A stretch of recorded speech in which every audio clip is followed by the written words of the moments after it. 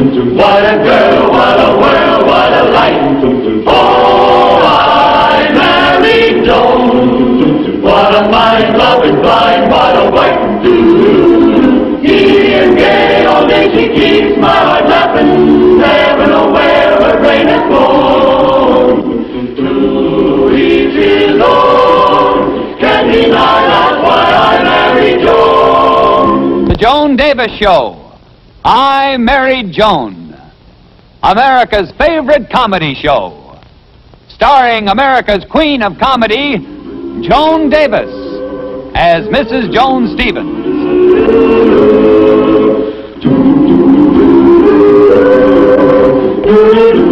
And featuring Jim Backus as Judge Bradley Stevens.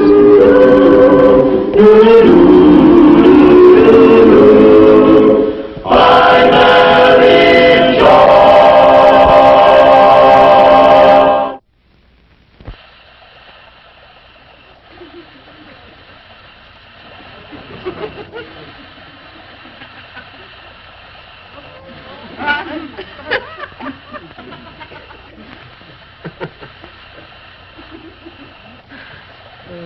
Oh, I think I'm going to die, Brad. Joni, it's just a simple head cold. Will you stop making such a fuss over it? Fuss? I'm practically at death's door. You have no sympathy for me. Joni, I took your temperature. It's normal. Stop being such a hypochondriac and making it 10 times as bad as it is. I have pneumonia, that's what. Look, Joni, it's Saturday, my day off. Will you let me relax? Probably even double pneumonia. You have nothing. Let's confine this discussion to my cold. I have probably even more than double pneumonia. I have the large economy-sized pneumonia. And you don't care if I live or die. Live or die. Joni, don't be ridiculous. Ridiculous? Yeah, well, I heard of a woman who had a cold just like mine, ignored it, was driving to the market one day to do her shopping. Suddenly she was gone. Just like that. Really? Yeah, she sneezed turning a corner and ran into a truck. Joni, will you stop acting like a baby over a minor ailment? You have a little head cold, no temperature, and you act like you're dying. Well, I am dying. And if I do, remember, I'm mad at you. I don't even want you at my funeral. Stay away. You're not welcome. Don't come to it. Please, Joni. I'm sorry, dear. I love you, and you're my baby, and I'm sorry if I sounded unsympathetic. All right. You can come to my funeral. Oh, I think I'm going to die. If that's for me, honey, I don't even want to talk. I haven't got the strength. Hello? What? Oh, Mabel? Well, you and the girls are expecting Joan over to play bridge. Oh, no, she couldn't possibly play bridge. No, she's sick. She's practically dying. Oh, no. Wait, Brad. I think I just passed the crisis. Oh, let me tell you. Hello, Mabel. Gee, I forgot all about our bridge game this afternoon. Oh, well, it'll take more than a little head cold to keep me away from a bridge game. All right, honey, I'll get dressed and come right over. See you later. Molly, you certainly made an astonishing recovery for someone who was at death's door a few minutes ago. Yeah, well, it was courage, honey. The will to live. The will to carry on. The will to... Play bridge. Oh, Brad, you make me so mad. You just wait till you get sick sometime, and you want a little sympathy from me. Well, you're not going to get it. Furthermore, I've changed my mind. About what? You can't come to my funeral.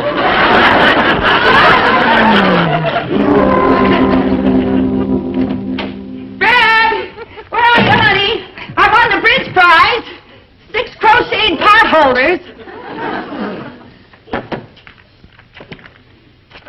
Went for a walk in park. We'll be home for dinner. Love.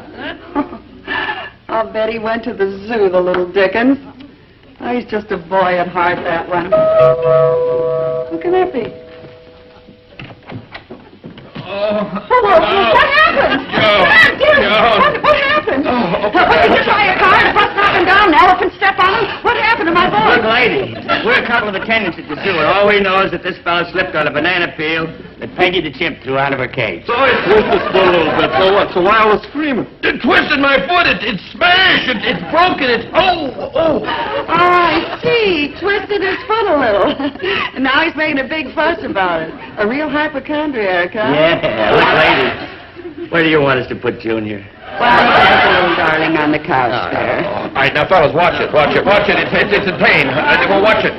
Get down easy.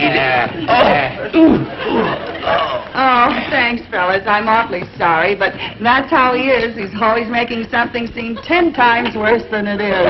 Yes, I know the type. There's one like him in the Army in every outfit. Yeah, come on now. Goodbye. Well, thanks a lot. Oh, Joni, my foot. It's throbbing. Call Dr. Griswold, the bone man. Oh, it's throbbing, so maybe blood poisoning is setting in. Brad, you've got a simple little sprain. Now, will you stop making such a big fuss about it? Fuss about it? Here I am half dying. Have you no sympathy for me? Oh. Now, where did I hear that before? There's something very familiar about this situation. Joni, call Dr. Griswold. Oh, yes, I was sick, and you accused me of being a baby, remember? Oh, it's probably broken. That's it. It's broken. Bradley, it's Saturday, my day off. All right.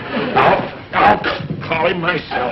You just don't believe that I'm hurt, that I'm in pain, that's all. I just think you're being a big baby like you accused me of being. All right, here. I'll show you. Hello? Dr. Griswold, please. Yes. Hello, doctor. This is Brad Stevens. Oh, fine, thanks. What am I saying? If I were fine, I wouldn't be calling you. Look, doctor, I think I broke my foot. What? Oh, yes, I can hobble to the car. All right, fine.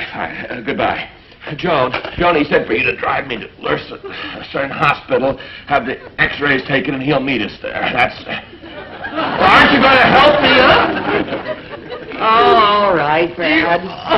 Are you going to look like a fool when those x-rays are developed? You hypochondriac, you. Oh, Joan. Oh, honey, it hurts. Come now.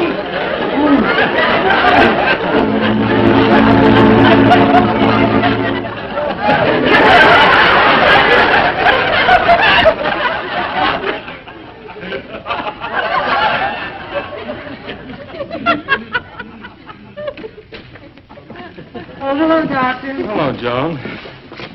That sedative I gave him certainly put him out, didn't it? Well, I should say it did. He's only got a simple little sprain. I don't know why he had to knock But, the... Joan, your husband is a very brave man. The little complaining he did and the calm he showed under the circumstances are quite commendable. He must have been in considerable pain. What do you mean? Well, according to these x-rays, your husband has 3 broken toes in his right foot, 1 transverse fracture and 2 spiral fractures. You mean he's really hurt? Well, it's as bad a foot as I've seen in a long time. Oh, and I didn't believe him. I made fun of him and called him a baby. Oh, that's too bad. He must have been in terrible pain. I didn't believe him. I made fun of him and... Why don't you just let him rest a while? We'll be setting the bone soon, and you can come back tomorrow and... Oh, but I couldn't possibly leave like this, not after the way I acted and the things that I said. I'll have to apologize. Joan, he's under a sedative. You couldn't possibly do anything for him. No, I must apologize, Doctor. Brad, dear. Brad, honey. I'm sorry. Brad! Please. Brad, honey, you just... Brad, I'm so sorry, darling. Please, wake up. I want to tell you how sorry I was. Brad! I'll tell everybody that you got a soft foot now. It'll never happen again, Brad. Brad, you've got to believe me. Brad! This is a hospital. I'm not getting through to this boy. Brad! I'm sorry, honey. Brad! Oh, please, I'm sorry.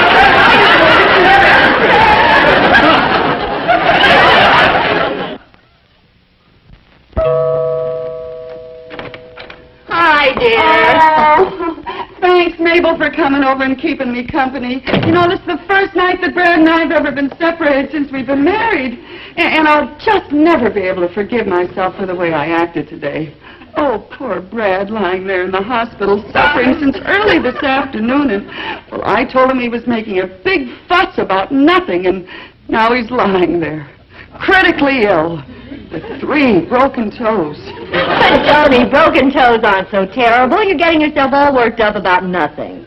What do you mean, nothing? Brad's really hurt, and I didn't believe him. I poo-pooed him.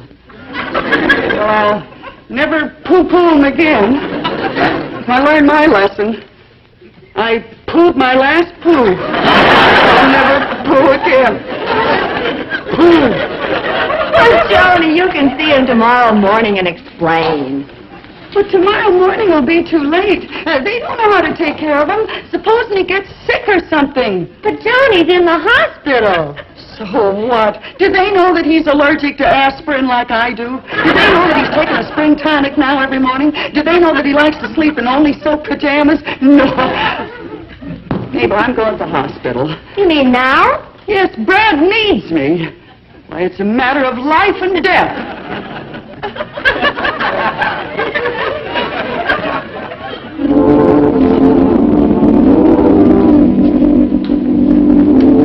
Thank you, Robert.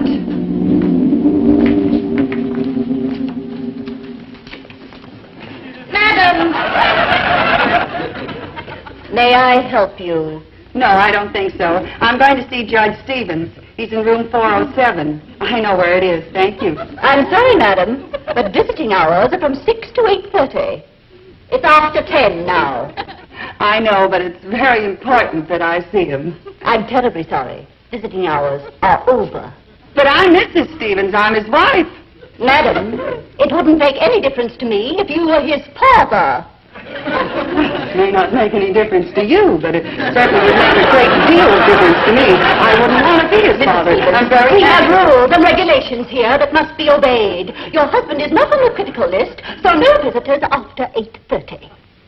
Well, there's something that I must explain to him. You see, he broke 3 toes, and I wasn't very sympathetic. No visitors after 8:30. Yes, but it's very important. You see, I have a spring tonic in here, and his silk pajamas, and a few little things. No visitors after 8:30.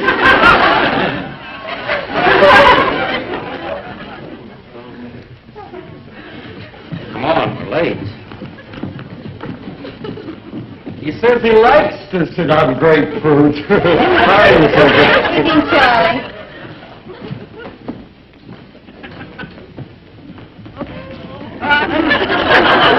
Mrs. Stevens! Visiting hours are over, and that's final. You may as well go home. But it's very important that I see my husband. Go home!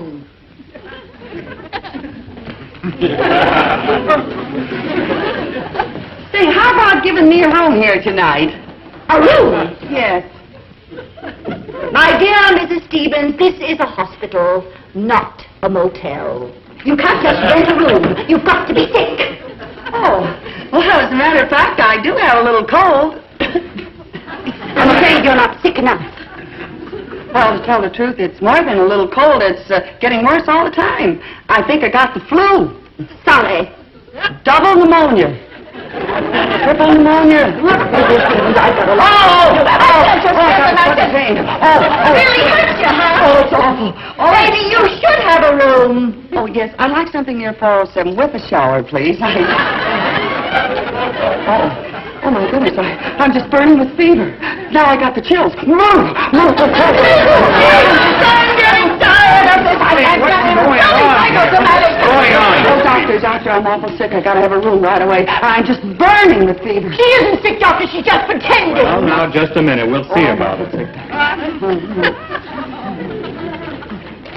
Since when is the receptionist diagnosing the cases? I'm not diagnosing anything, doctor. You see, I know she isn't sick. You know, this hospital could be put in a very serious position if we made a mistake. In the future, please leave these decisions to us.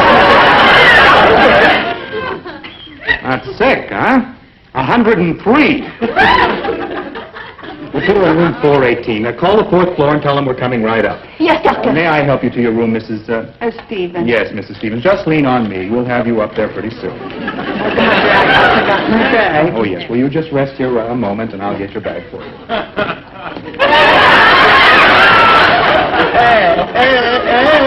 We'll have you comfortable in just a few minutes. Just lean on me.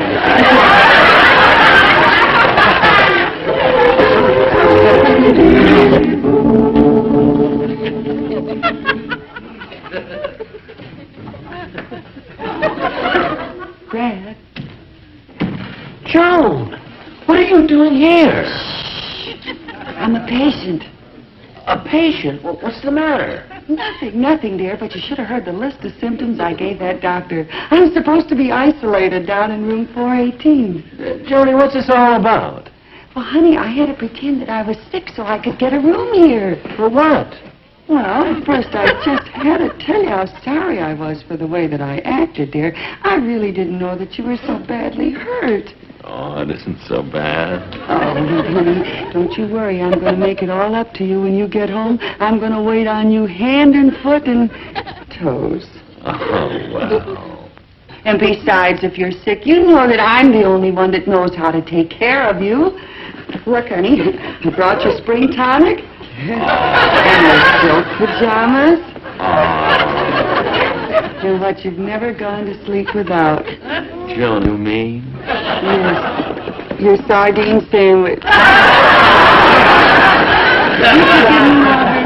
Of course I do love It'll her. never happen again, darling, you poor... Somebody's coming. Well, that must be the nurse. She's bringing me a sleeping pill. Oh, well, I can't let her find me here. I'm supposed to be isolated. I better hide, honey. Push over, dear. Johnny, this is a single room. It is?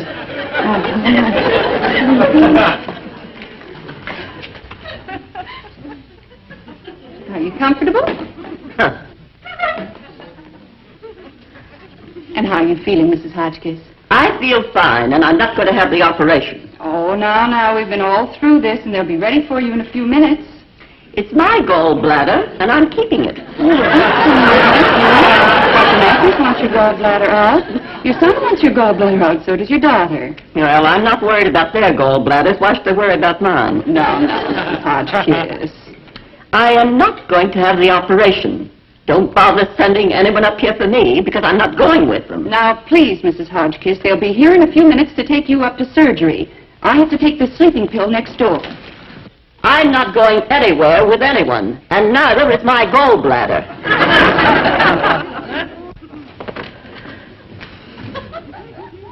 Here comes the nurse. Yes? Oh, how do you do? Excuse me for barging in like this, but, well, I didn't want that nurse to see me. You see, my husband's in the next room. You're a patient here, too, aren't you? Yes, I'm in room 418. My husband and I got sick together. We do everything together. We're very close. My, isn't this a lovely room you have here? I wish I had it. Then I'd be right next to my husband. Oh, isn't that too bad? I'll tell you what, my dear. I'll change rooms with you. Change rooms? Oh, I couldn't let you do that. Oh, my dear, it made me so happy. I insist. Oh, I mean, it doesn't make any difference to me, and then you'll be right next to your husband. Oh, well, that certainly is kind of you, Miss... Hotchkiss. Hotchkiss. Oh, will you let me have my wrapper? Yes. Well, what about the hospital, though? They might not like this. Oh, I don't care if they do. I'll get even with them for that horrible dinner tonight. 418, you said? Yes, it's right down the hall. Goodbye. Goodbye.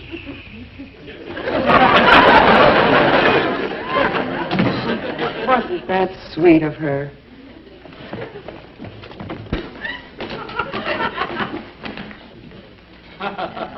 Oh, well, in case of fire.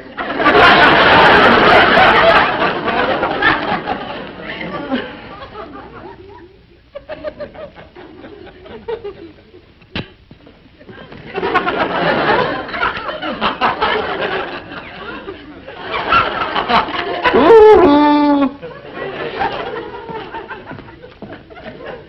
Wake up! You'll have to get up now. What do you want? You know very well what we're here for. Dr. Matthews wants to take out Mrs. Hotchkiss's naughty old gallbladder. Yes? You're not going to make a fuss, are you? Well, of course not. As far as I'm concerned, you can take out Mrs. Hotchkiss's gallbladder anytime. Good. Come on, Tom. Now, why should they tell me about Mrs. Hotchkiss's gallbladder? Why'd they tell Mrs. Hotchkiss, the woman that was in you? They think that I'm...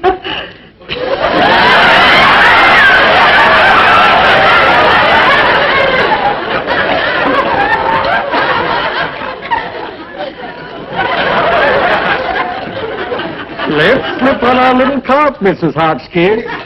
Boys, I've got news for you. I'm not Mrs. Hotchkiss. So you're not Mrs. Hotchkiss? No. In fact, there's nothing wrong with me at all. I'm just visiting my husband. He's not well. Oh, I see. Now, I tell you what you do. You go down the hall to room 418. There's a woman there named Mrs. Stevens. Take out her gallbladder. She's Mrs. Hotchkiss. Lady, let's not have any trouble. On the wagon, please. But I'm not Mrs. Hotchkiss. Yes, we know you're not Mrs. Hotchkiss, but we think you've got her gallbladder. That's what we're after.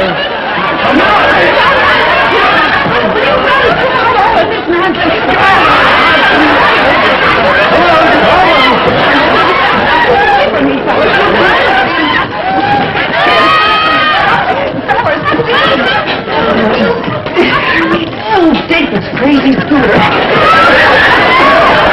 I'm going to let you have it.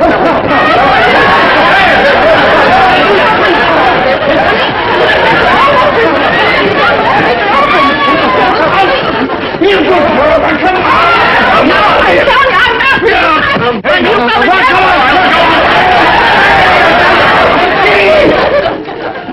No use. Let's give her a shot.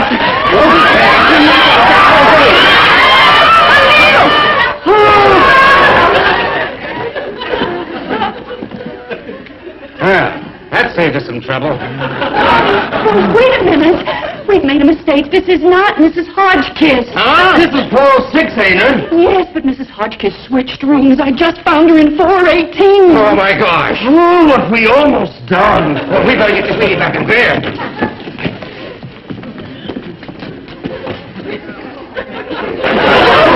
Hotchkiss up to surgery. I'll take care of her.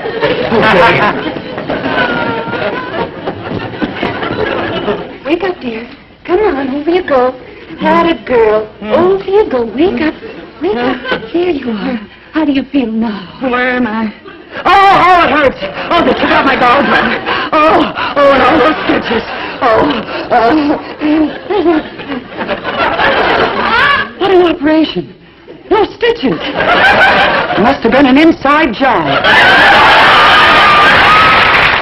I'm Mary Joan.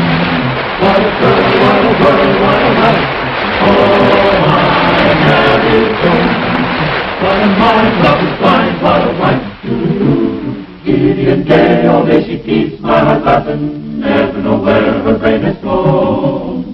To reach his own, can't deny that's why I married Joan. To reach his own, can't deny that's why I married Joan.